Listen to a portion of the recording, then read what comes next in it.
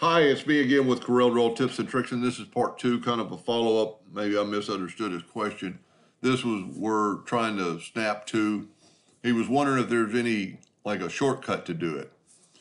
Well, yes and no. You said something in your wording that, like, center of the page. Well, you can always hit the letter P, and it'll put that in the center of the page. And if your indexing line or guidelines in the center of the page by hitting P, that'll do that.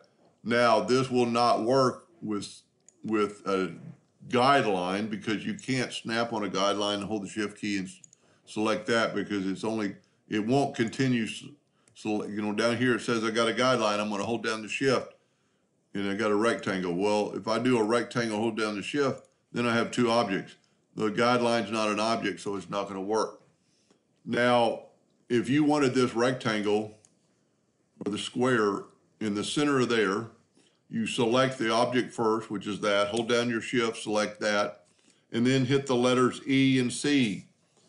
That moves your object to the center of there.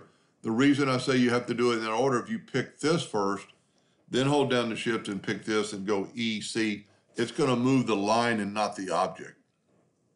So you could use lines as, your guides, and then when you're through with them, you could delete them or whatever you wanted to with them.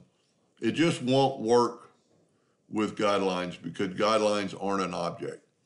I don't think you could, I don't know of any way, maybe somebody else will chime in here, but I don't think there's any way you can change the property of that guideline because the guideline is something that will never print, never really show up. It's just a guideline.